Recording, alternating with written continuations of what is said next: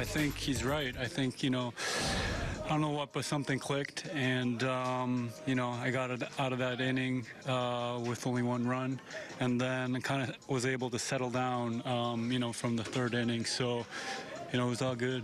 What was better after that? What was different on the mound? やっぱりあそこで当たった後、何が変わったっていうふうに思われます？やっぱり球の勢いとかそういったところですか？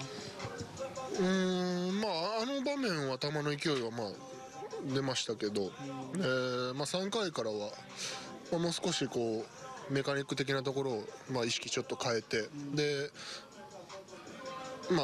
積極的にストライク取っていければなっていうふうに投げていきました。That inning when I got hit, I think there was, I don't know, I guess more energy would be the right word to it. But after that, when I, in the third inning when I was able to settle in, it was more about, really getting into sound mechanics and everything. When that ball hits you, last outing, you had a situation with your shin, and it hits you again. What are you thinking at that point?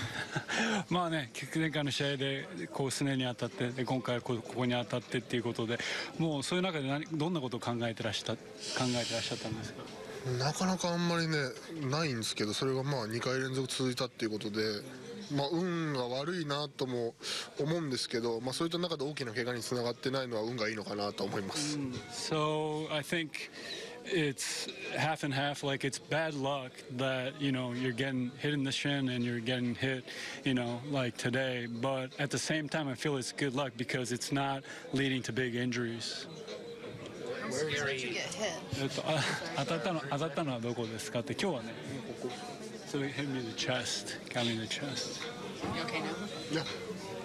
How scary is a ball coming directly at your face? あれだけの勢いで来るのってかなり怖いですか？今日の打球はあれどれぐらいスピード出てたんですか？ Do you know the velocity of that? 102. 102. 102? やっぱ前回のがやっぱ速かったです。So he felt that the previous game where it hit the shin, the ball was much faster.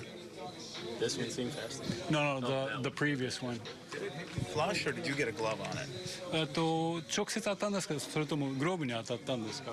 まず右手の人差し指に当たって、で少しグラブに当たってカウント当たりました。So it hit my right index finger a bit, and then it hit my glove a little bit, and then it hit my chest.